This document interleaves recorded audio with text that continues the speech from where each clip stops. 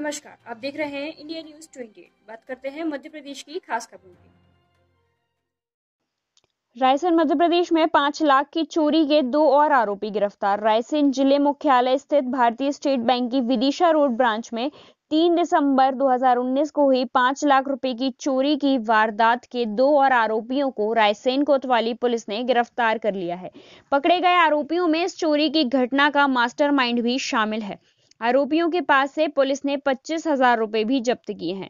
इसमें चोरी की 5 लाख में से 4,05,000 रुपए की नकद राशि और एक नेक्सन टाटा कार बरामद हो चुकी है। आरोपी राजगढ़ जिले के पचोर तहसील के ग्राम कड़िया सांसी के रहने वाले हैं तथा ये गिरोह नाबालिग बच्चों से शादी विवाह और बैंक जैसे संस्थानों में चोरी की वारदात को अंजाम देते हैं।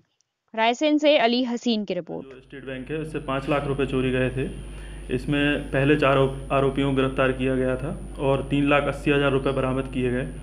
अब उसमें 2 आरोपियों को और गिरफ्तार किया गया है जिनसे 25,000 रुपये बरामद किए गए हैं और साथ में कुछ कागजात भी पुलिस को प्राप्त हुए हैं। इस पूरी कार्रवाई में थाना कोतवाली रायसेन की टीम, विशेष तौर पर एसआई चौधरी साहब और इनकी साथ में जो टीम थी, उन्होंने सराहनीय कार्य किया और उनको गिरफ्तार किया।